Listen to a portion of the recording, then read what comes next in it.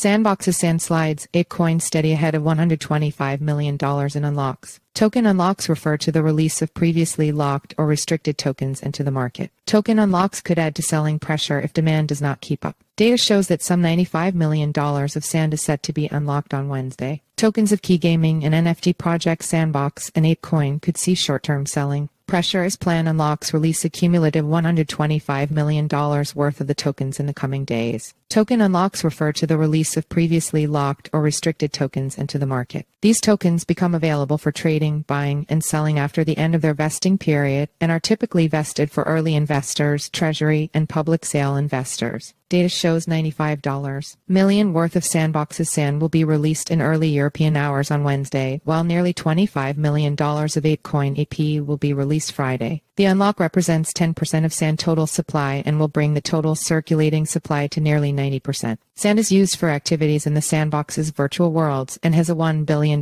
market capitalization as of current prices. On the other hand, ApeCoin's unlock represents just over 5% of the circulating supply and over 35% of the token's total supply will remain unlocked. These tokens are vested and allocated to creator Yuga Labs, the ApeCoin DAO, among other network stakeholders. Sand prices were down 3% in the past 24 hours, data shows, while AP is up 6%. Gaming remains one of the hottest crypto narratives for 2024. Among traders because crypto games onboard users to the broader crypto ecosystem and reward players in crypto for using their platforms.